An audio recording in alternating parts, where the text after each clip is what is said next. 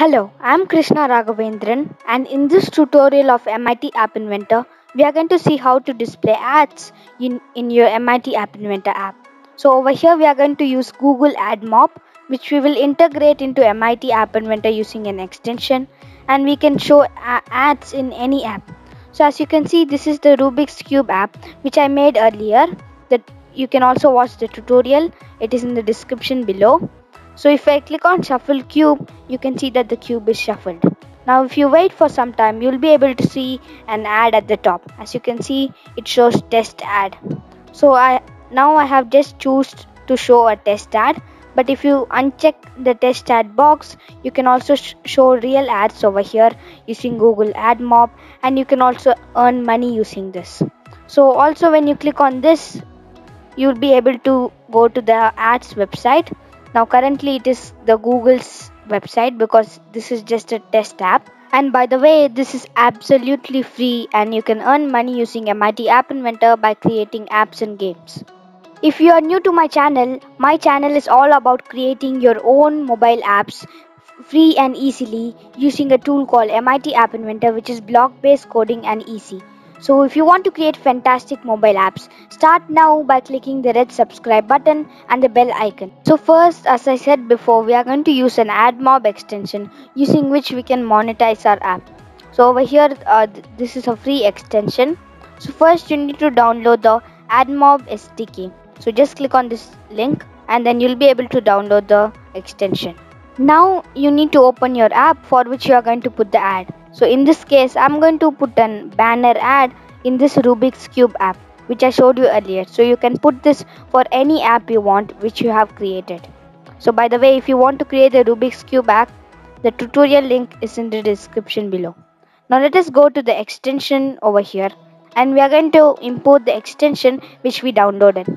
Now you will not be able to see any extension, but I am able to see Rubik's Cube extension because this is the Rubik's Cube app.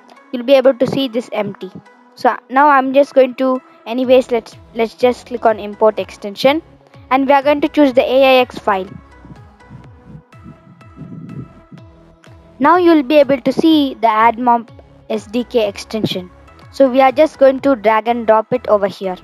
Next, we need to show the ad in some arrangement or some layout. So for that, let's go to layout and I'm going to use horizontal arrangement.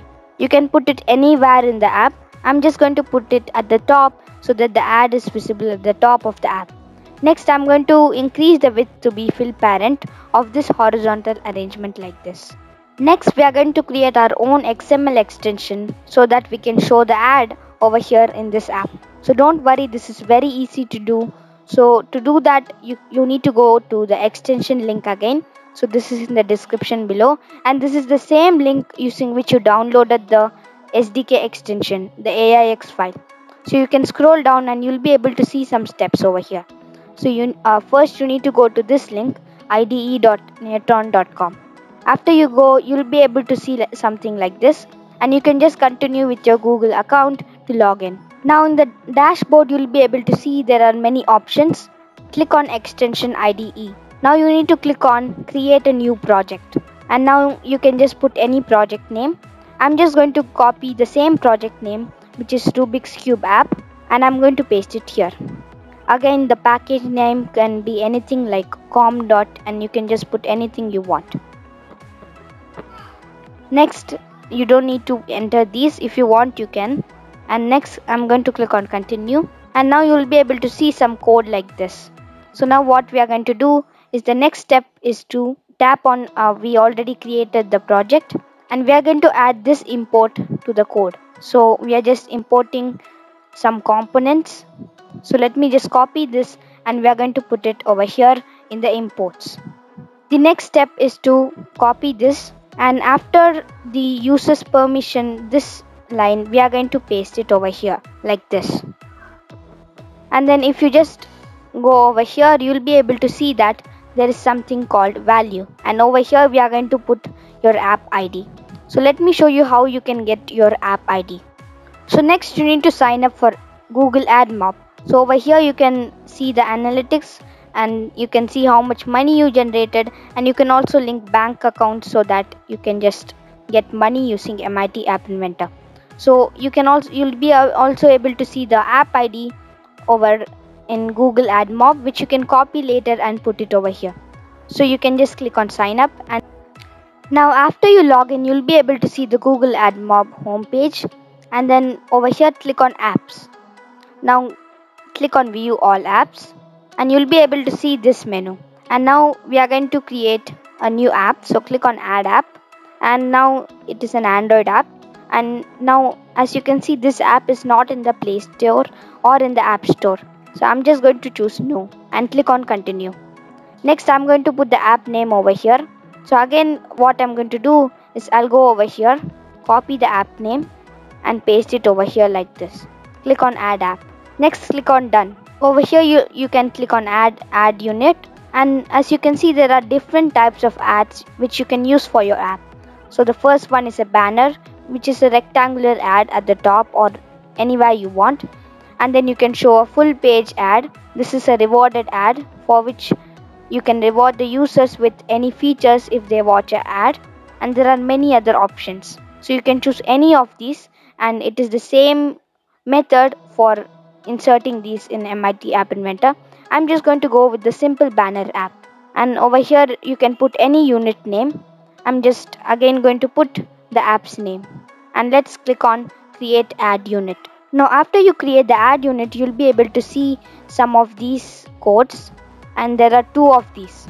So now we are going to use the app ID, so make sure you use the app ID and not the unit ID for this. So let's just copy the app ID like this, and then back in Netron IDE we are going to paste this.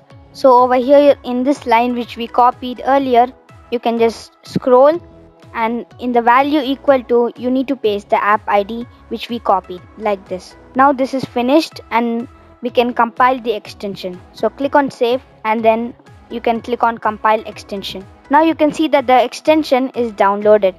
Now back in MIT App Inventor, we are going to import the extension. So let me go to extension and click on import extension. Now as you can see that the extension is imported. I'm just going to bring it inside like this. And this is the extension which we will use to show the ad. Next, what we will do is let's go to the AdMob extension website, and we are going to download another extension. Now as you can see, there are many types of ads which we saw earlier, banner ad and rewarded ad, and you can download any of these. So for example, if you are using banner ad, just click on this, and you can just click on the link over here. Now you'll be able to download the extension like this. Again, back in MIT App Inventor, click on import extension, and then we are going to import the extension which we downloaded. Now as you can see, it is imported. Now we are going to bring in the AdMob banner extension, and now over here you can see the ad unit ID. So you can just go to the AdMob website, and then make sure you don't copy this ID now, because this is the app ID. Now we are going to copy the ad unit ID, which is over here. And now in MIT App Inventor, let's paste it over here in the properties of the AdMob banner extension. Now you'll be able to see an option called test mode. So if you check this box, you'll not be able to see an original ad. Instead, you'll see a dummy ad or a test ad which will just appear at the top. So when I showed you the demo at the beginning of this video, I used test mode. So if you uncheck this app, you'll be able to see real ads. So now I'm just going to check this like this. Now let's go to the block section, and over here in the block section, what we will do is first we will go to the SDK extension, and we are going to initialize the SDK when screen 1 is initializing. So you can just go to the screen 1, and you can just bring in this when screen 1.initialize block. But now I'm not going to use this because there is already a screen 1 initialize block over here which I use for the Rubik's Cube app. So you can just put it over here like this to initialize the SDK.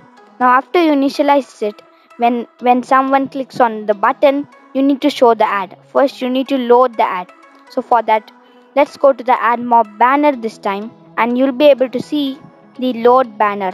So we are going to bring it over here, and the ad size is going to be, you can put any size you want. So this is the banner size, which is the normal size, You can also put the large banner size or the medium, or you can put the full screen banner size. I'm just going to go with the normal banner size like this. Next, after you load the banner, what we will do is we need to show the banner. So let's go to the extension again, and we are going to bring this block when AdMob banner 1.add loaded. So after it is loaded, we can show the ad.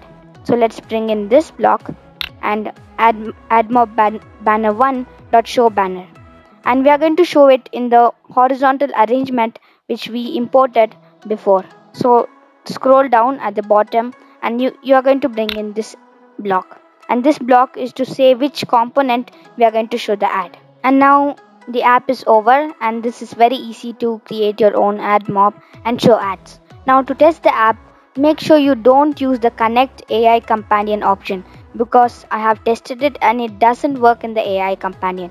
You can build the app into an APK or an AAB, and you can test the app. So I'm just going to choose APK and I will build the app. Now over here you can see the Rubik's Cube app, and you can just see the cube also. So now I'm just going to click on this button, and now let's wait for some time, and now you can see the test ad at the top. So before releasing this app, make sure you uncheck the test mode so that the app shows real ads in the mobile. If you can't see your ad, or if you can't even see the test ad, there are many reasons for this which you can easily fix. So first of all, if you created your AdMob account recently, you need to wait at least 24 hours after which you'll be able to see the ad in the mobile. So if you haven't done that, you can wait and then test it after 24 hours. But if it still doesn't work, you can see that, but in rare cases it can take up to 2 weeks. And if your app or ad unit is new, you need to wait up to 1 hour after you create the app or the ad unit. And you can just read through this and find if any of these is a mistake, and you can easily solve your problem for that. Next, do you want to create a chat app using MIT App Inventor? Watch this video and also watch my full course of MIT App Inventor over here.